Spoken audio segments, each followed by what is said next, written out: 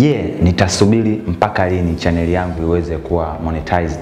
Ni swala ambalo watu wengi sana wamekuwa wakijiuliza. Sasa siku ya leo nataka nielezee vitu tofauti tofauti au makosa tofauti tofauti. Makosa hayo yanaweza kawa upande wa mtu ambaye anataka kumonetize, lakini makosa mengine pia yanaweza kawa upande wa YouTube wenyewe. Mwaka 2018 mwezi wa 3 mpaka wa 2 YouTube walitoa vigezo na masharti vipya kabisa kuhusiana na system ya kulipwa kupitia video zako. Sasa katika masharti yao walisema kwamba mtu lazima atimize subscribers 1000, viewers, total views manake ziwe 10,000 katika channel yako, lakini pia jumla ya masaa 4,000 ukijumlisha katika muda ambao watu wametumia katika kuangalia channel yako. Sasa kibaya zaidi ni kwamba watu wengi wamekuwa hawafuatilia au hawasomi kitu gani ambacho kinaendelea katika YouTube. Mwaka 2018 kwenye mwezi wa 9 au wa 10 kama sikosei, YouTube walitoa tena vigezo vingine kwamba hata kama ukiwa umetimiza vigezo hivyo, kwa sasa hivi kutokana na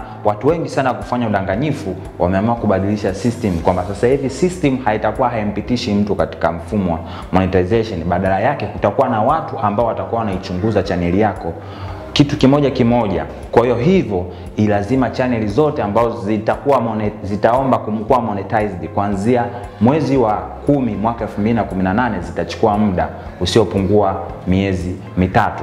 Kama wewe ulishawahi kumonetize ikachukua chini ya miezi mitatu, basi shukuru Mungu, una bahati sana. Sasa nataka nielezee vitu ambavyo watu wengi sana wamekuwa wamefanya makosa, lakini pia tukiachana makosa ya watu, naweza nikasema kwamba YouTube nao wanafanya makosa kwa namna moja ama nyingine. So, labda kwa ushauri wangu kutokana na experience yangu ambayo nimekuwa nikitumia mtandao wa YouTube kama mtu ambaye anapost video, kwa sababu nimeanza kupost video sasa hivi na experience zaidi ya miaka 3. Ningependa nizungumzie vitu ambavyo kwa sasa hivi YouTube wamekuwa wakiviangalia na watu wengi hawajui kwamba ni makosa na inapelekea channel yako kutokuwa monetized. Unapotuma maombi, kuna kipengele cha kwanza inapita, cha pili inapita, cha tatu inapita. Kwenye kipengele cha 4 ndipo ambapo watu wengi sana wanakuwa bored, watu wengi sana wanakasirika kwamba why? Kwa nini inachukua muda mrefu sana au kuna nini? Sasa nikisema kwa upande wa kosa la YouTube kwamba YouTube tatizo moja kubwa ambayo wanafanya ni kutokuwa na uwazi katika mawasiliano.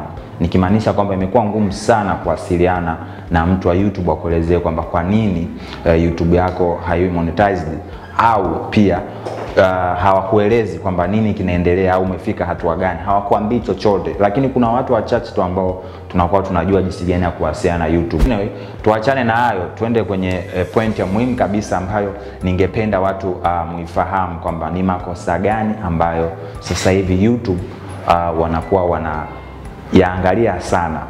Kitu cha kwanza ni copyright. Kama ulishawahi kuposti kitu au video ya mtu yoyote au kitu chochote kutoka mtandaoni, iwe sauti, iwe picha, umeona, au iwe kitu chochote kile ambacho si cha kwako, na ukapata ujumbe kwamba copyright strike, yani umeposti kitu ambacho mwenyewe hukupata ridhaa yake, basi moja kwa moja unaingia katika listi ya watu ambao hawatakubaliwa kuanzia mwaka 2019, hawatakubaliwa channel zao kwa monetized.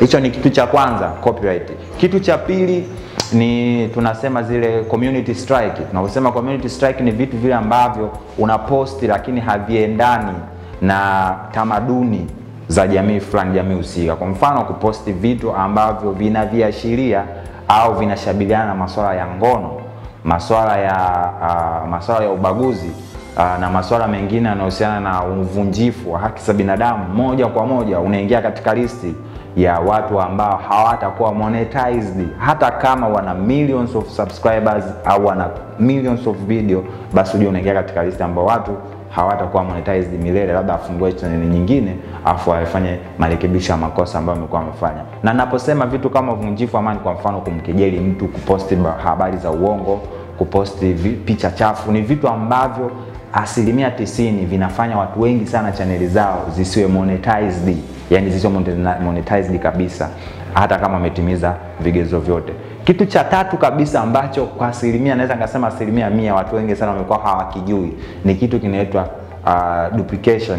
Umeona, tunavyosema duplication maana yake nini? Iko hivi, kwa mfano Miradi Ayo ameenda kushoot video sehemu ya habari, halafu ile video yeye ndo akawa mtu wa kwanza kuiposti, hata kama haina watermark, hata kama haina nembo za miradi yao, kwa sababu yeye ndo mtu wa kwanza kuiposti. YouTube ina detect kwamba huyo ndio mmiliki wa hiyo content. Kwa hiyo akaichukua hiyo content mtu mwingine akaiposti, basi automatically YouTube wana detect kwamba huyo amefanya duplication. Maana yake amechukua content ya mtu fulani akaifanya hivyo kwa mara ya pili, akariposti. YouTube wanachukia kabisa mchezo wa kuriposti, kwa maana wao wanataka kila mtu ambaye anataka kuwa monetized aweze kulipwa, basi awe na content, awe na maudhui ambayo ni original kabisa, hayatokani na mtu mwingine yoyote. Lakini YouTube wamefafanua kabisa kwamba kuna njia ambayo mtu unaweza kutumia hizo content.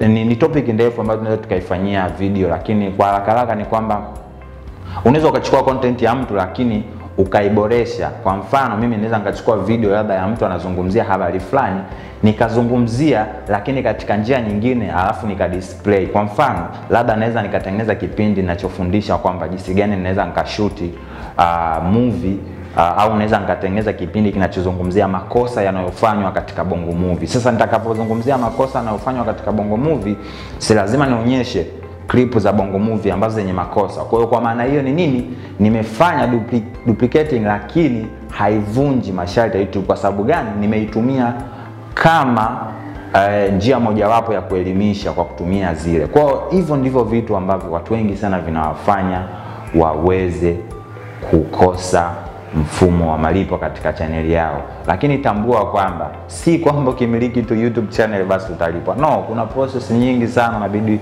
uweze kuzifanya uweze kuingia katika mfumo wa malipo, ambapo lazima uapply form. Kisha apply form, utume maombi, wafanye review. Sasa kwenye kureview hapo, makosa ambayo yanafanya watu wengi wakose nimeshayasema, kwamba kitu cha kwanza kabisa ni copyright strike, na zile violent issue. Kwa mfano kuposti vitu ambavyo vinaendana kinyume kabisa na maadili ya jamii tunayoishi, na nyingine kuposti content ambazo tayari zishakuwa posted na wengine, yani kufanya duplicating, yani unarudufu maana yake. Kwa hivyo ni vitu tu ambavyo vinafanya watu wengi wanyimwe, na inaboa sana kwa sababu mtu ana apply, anakaa hata miezi 4 3, anaona kimya.